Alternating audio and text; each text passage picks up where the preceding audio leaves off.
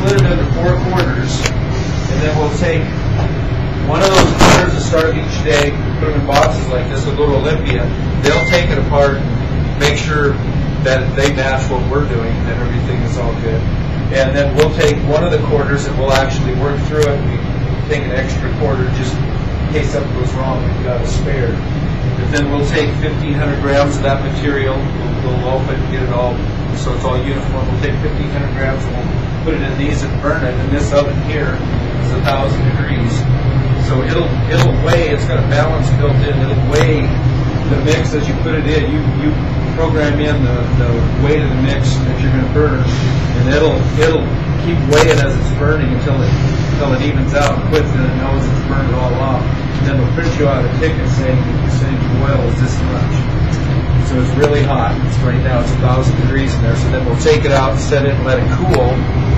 Then we'll, after it cools, we'll weigh it. And then after we weigh it, we wash it through here, dry it, cool it, and weigh it again, and then grade it, run it through a set of sieves like up there, and run a gradation on it.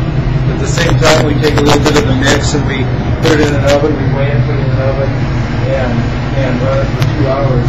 Take it to an hour and a half, weigh it, another half an hour, weigh it again so it's stable, and get a moisture. And then we use that moisture factor too, and subtract it out of this, and that for whatever moisture's in that mix, then that gives you a corrected oil content.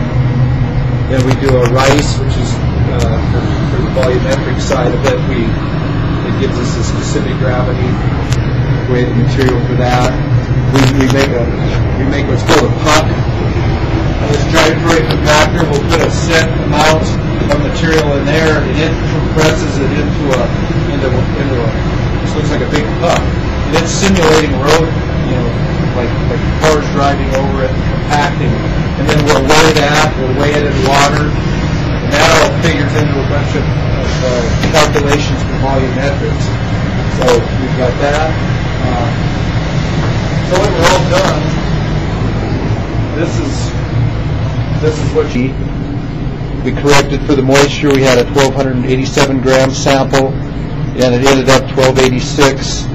So that calculates out to a 0.12 of moisture. So you take that away, you correct to a 5.4 was their asphalt content.